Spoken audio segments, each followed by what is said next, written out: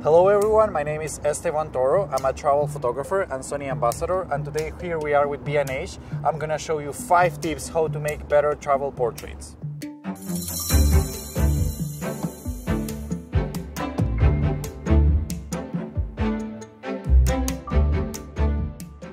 Tip number 1 is go local. Try to understand the places where locals go. Try to understand why they choose this place, what's the best time and the best light available to go, and then just try to spend some time there. Then just capture it with your unique point of view.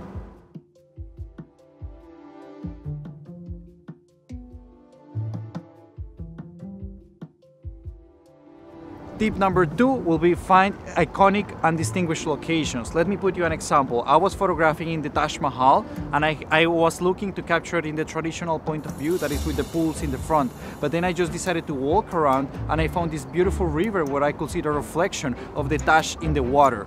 It allowed me to show the classical landmark, but then I was able to capture it from my own perspective. So even though that I just told you not to go to touristic places, then just try to find a new angle for those places and try to show it your own unique perspective.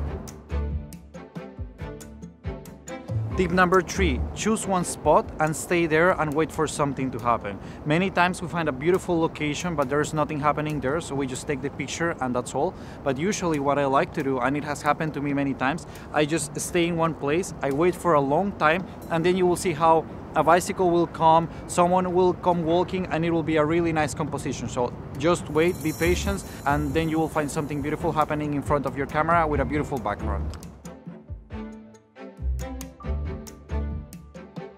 Tip number 4 is everything that is in the frame matters. When you have your camera, you have to check all the 4 corners of your composition to understand exactly what is in there. That will help you not to forget details that many times we tend to forget because we're focused only in the person we're photographing. I know it has happened to me that I have been photographing someone who is really beautiful, but then I forget that there is someone looking in the background, or there is a color that is kind of bothering in the composition. So don't forget to always check before you press the shutter. Tip number 5, be kind and be human. Don't forget that you're photographing human beings.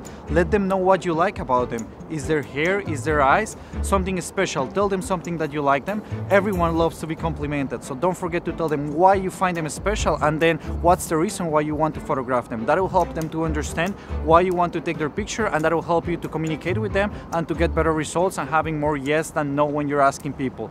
I know many times I have been rejected when I want to photograph someone, so it's normal, and accept that if someone says like, no, I don't want my picture taken, just take your camera load down, say thank you very much and keep going, and then find another person. There are plenty of beautiful faces to photograph in this world.